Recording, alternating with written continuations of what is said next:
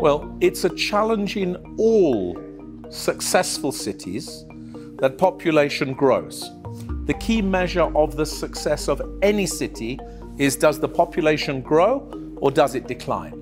When the population is growing, like it is in Bogotá, some of the population growth will happen inside the city, and some of the population growth happens in the region.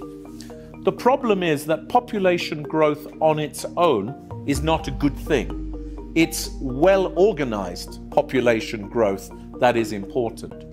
So what we need to do is to have an integrated regional strategy, a strategic plan, a vision for the future of the region that puts together the things that have to be together: transportation systems, land use planning, housing, jobs, water, food, and a system that allows us not to contribute even more to climate change. So the only way we can do this is to recognize that we need one strategic plan, not 20 plans. And if we have this, we have the beginnings then of creating a shape for how the growth will occur, linking housing with land use planning, with transport in a coordinated way. Now, in all of the successful cities around the world, the top cities around the world, this is what happens. In Singapore, in Paris, in Tokyo, we have one strategic plan, and the municipalities and the sectoral organizations work together with one plan.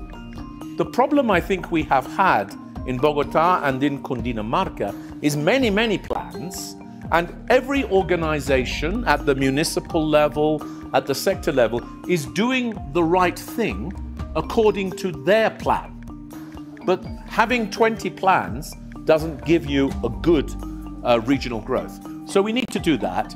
And what I think is the most practical thing is to start with really creating the transport system that will integrate the existing transport with the places where people are already moving and living, and at the same time creating new spaces where new houses can be created. There is a legacy of 50 years of growth without coordination. And so there is a lot in the region that needs to now be made good by providing services, connectivity, utilities to the places where people are living.